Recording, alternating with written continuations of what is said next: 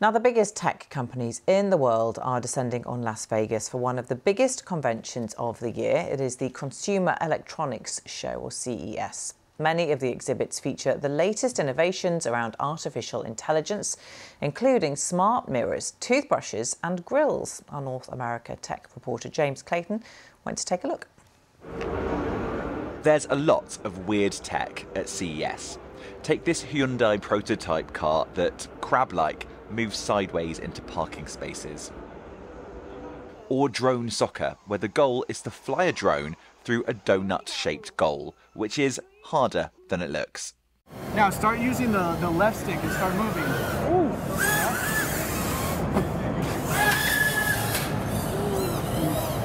As you can tell, it takes a little bit of practice to fly.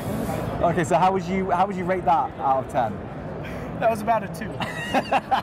But the big theme of CES this year is AI. It's everywhere. This is Samsung's section, and probably more than any other company I've seen, they have gone fully on board with AI. They have AI fridges, AI vacuum cleaners, even an AI washing machine. Now when you turn it on, you're going to see the AI Oh, so there's like an AI function. Exactly. Right. And so here, once you go into a different type of flooring, you give it just a second and you'll see that it's going to change. So it's definitely got some more power. Right, so you've not pressed anything there? I've not pressed anything. I mean, do we actually need an AI vacuum cleaner though? Do we need it? Of course you do. I actually have done something terrible for my health. I'm allergic to cats. Do I have a cat? He's so cute. And so Ollie's hair on the rug in the living room, I can now confidently say that's coming up, and it'll help me in my health as well. Right. So AI can help you keep having a cat. Yes. That's the sell. Exactly. Okay. Samsung's AI fridge can detect what food you have and suggest recipes.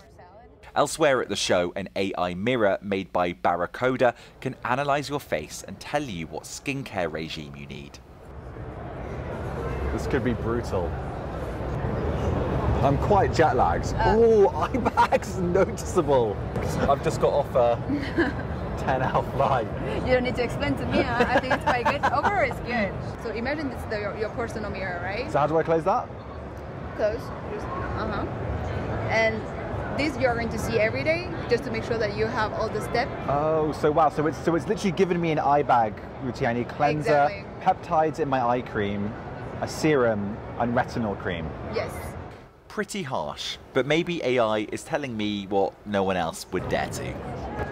There is one word of caution about all of these new AI products. 2 years ago, everyone here was talking about the metaverse. That is definitely not the case this year. It's notoriously difficult to know what's a fad and what's the next new tech trend.